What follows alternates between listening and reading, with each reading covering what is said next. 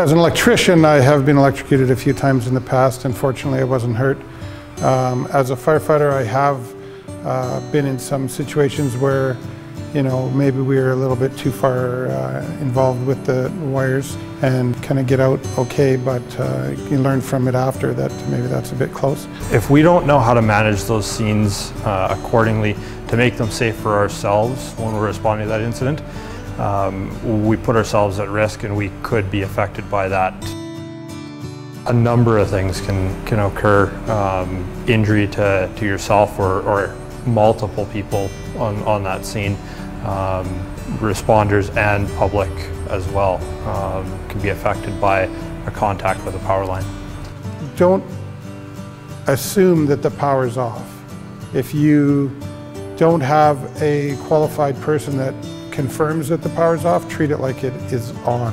When you get a down power line or a transformer vault that's under snow, it's even more complicated. But at a car accident, we could have a car that's accidentally bumped a transformer off its pedestal with the energized lines under the car, and we wouldn't see it if we don't take the proper time, if we candle moth in on the patient and don't take the time for scene control. And just a reminder to the crews for, you know, doing that extra bit of 360 and scrutiny on the scene to make sure if it is involving power.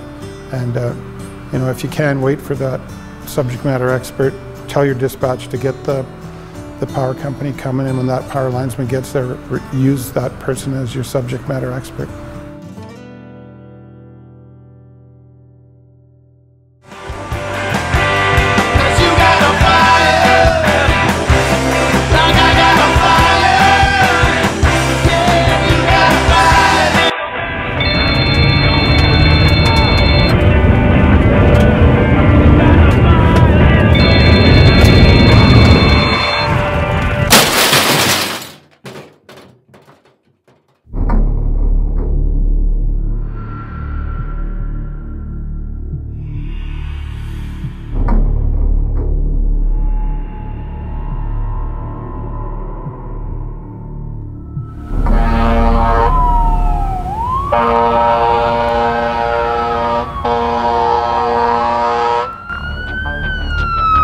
A contact may require an emergency response from your local fire department. However, not knowing how to respond in the event of an electrical contact can put firefighters at risk of injury or even death.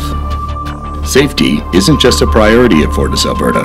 It's embedded in our culture, and we strive to ensure that those who work near our power lines and facilities understand the hazards and what to do to stay safe.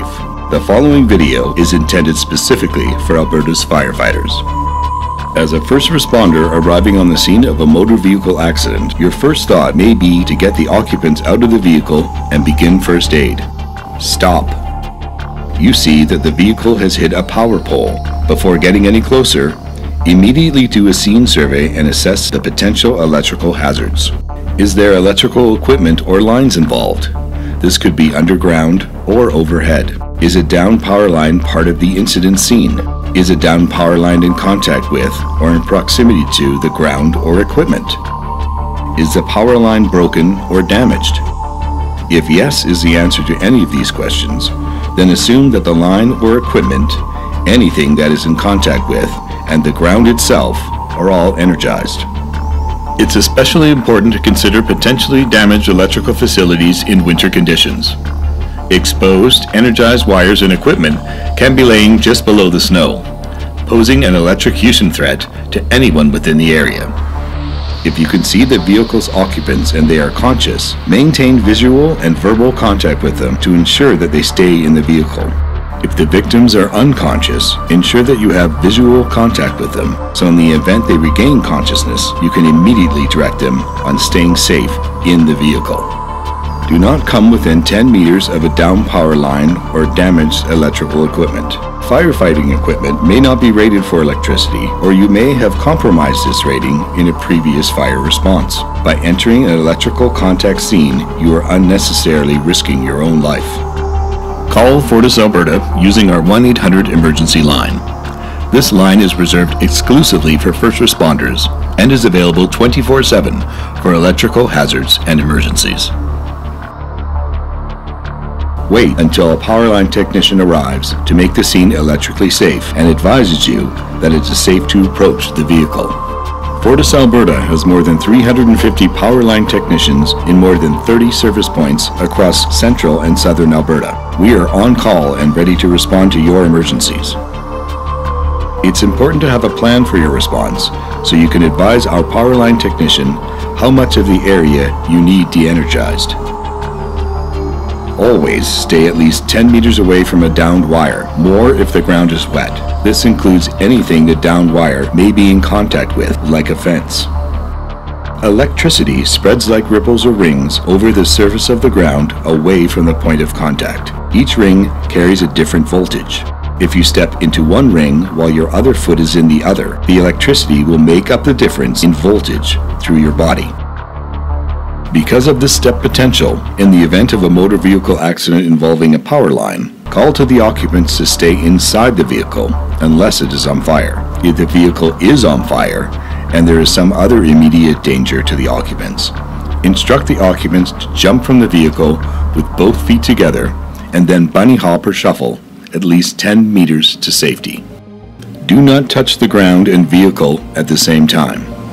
This is called touch potential and may result in the electricity completing the path to ground through your body.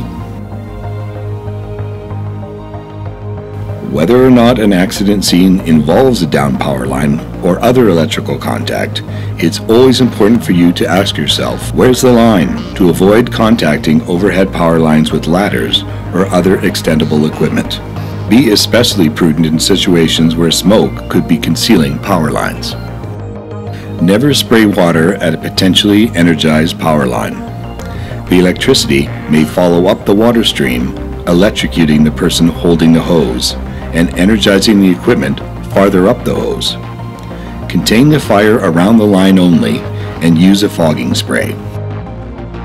Barbed wire fences, chain link fences, guardrails, and train tracks are excellent conductors of electricity and can extend for large distances. If a live wire is touching one of these things, assume that the entire span could be energized. The same safety guidelines apply in the event of an underground contact. Treat the underground facility or anything in contact with it as being energized. Stay 10 meters away. Energized conductors may not be visible. Phone Fortis Alberta and guard the area from others entering the accident scene. Wait until a power line technician arrives on scene and confirms that you can safely proceed.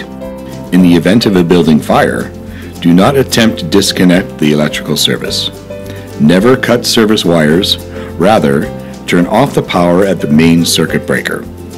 Never attempt to remove electrical meters. This is extremely dangerous and can cause serious injury or death. Emergency scenes involving electricity can be far more dangerous than they appear. Remember how to stay safe and know that we are always there to help.